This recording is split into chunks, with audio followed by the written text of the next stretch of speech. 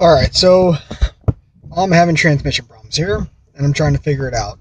2004 Silverado, you can see the mileage right there.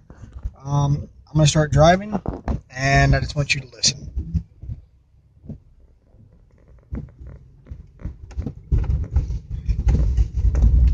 Okay, so there.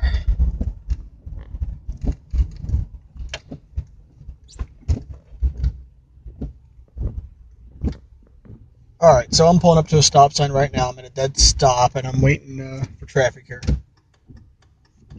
And as soon as traffic passes.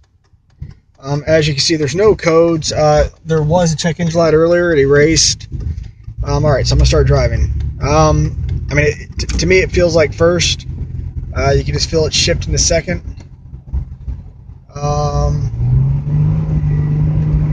There's a hesitation shifting to third. And it looks like it felt like it just shifted, but then it came right back out. So I'm not sure what the hell is going on.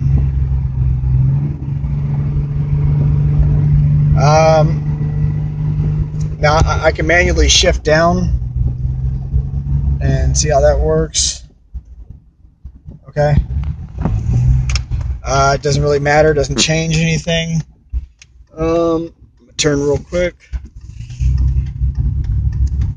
Again, I mean, now that it's just sitting there, it's hanging out, it's doing its thing. I'm on a back road, so I can't speed up here. And I couldn't just gun it because there was cop in front of me, so that wouldn't have been smart of me, would it? Alright, so again. Back at 0, make a left turn here. Alright. Alright, I'm going to try to gun it this time. Oh, well, never mind. There's another freaking stop sign. Okay. Yeah.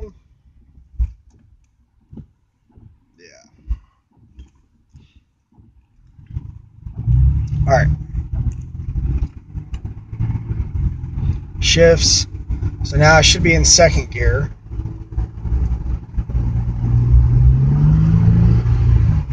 And it just shifted into third. But as you can see, it's got a really high rev. That was at like 2,500 RPMs, and it should have shifted down to about, 18, 1900. Now, what happens is if I can get up to speed and it does shift into third,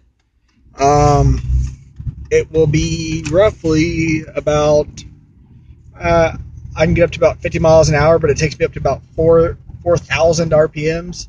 So definitely not safe. I'm just wondering if y'all have any ideas of what could be going on. I've read some stuff about solenoids being bad,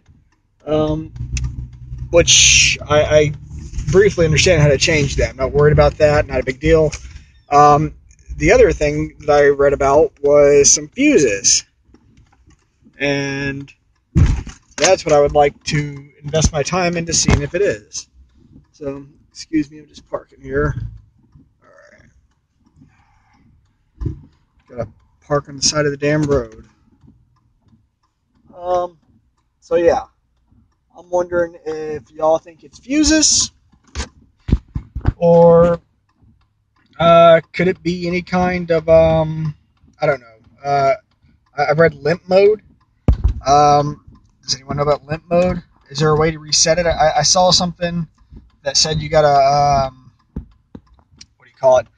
cycle the engine, but I've heard it a few times. I've heard people say on the side here, you just gotta, flip it on and off 5 or 6 times. I did that, and nothing happened. Someone else said you gotta stop the truck and turn it back on 6 times. So I did that, and nothing happened. I mean, again, you can see it's not throwing any codes. Okay, now I threw codes earlier today, but it's gone. So, and I've been having codes thrown about a month ago, but it had to do with electrical, like spark related. So I'm sorry. So, yeah, it had to do with the spark in the engine.